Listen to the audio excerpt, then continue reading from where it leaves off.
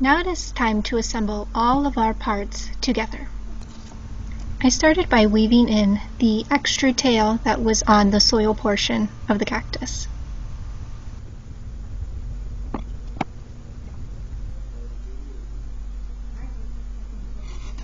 Now you're going to take the tail of the cactus and thread it through your yarn needle, and you're going to end up attaching this portion right here to the soil.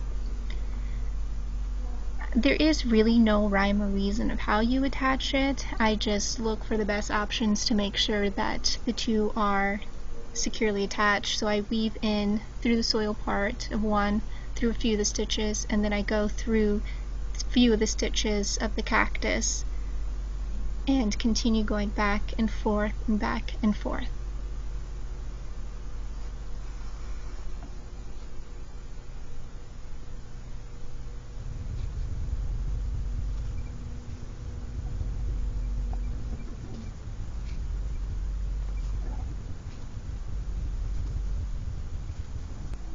At this point, make sure that your cactus and the soil are securely attached.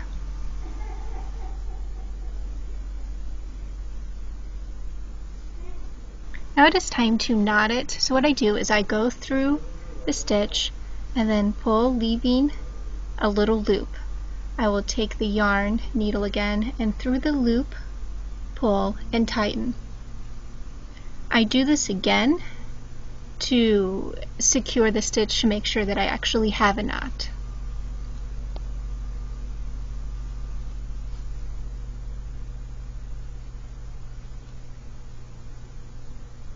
Then you're going to weave the excess tail, excess yarn through the cactus portion, and then you will end up cutting off the excess.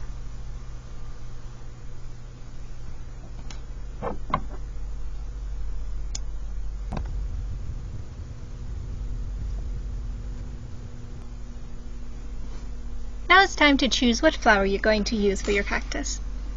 I'm going to go with a little pom-pom this time.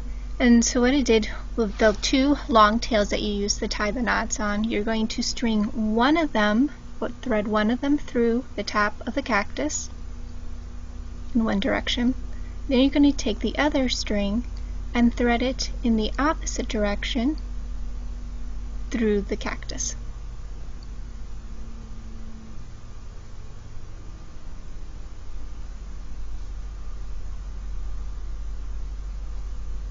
Now normally with the two strings you would have tied your knot, but mine fell apart and so it's going to be a little wonky. So what I'm going to do, again, the same how we did the green portion, attaching the cactus part to the soil, I'm going to thread it through the loop and then tie a knot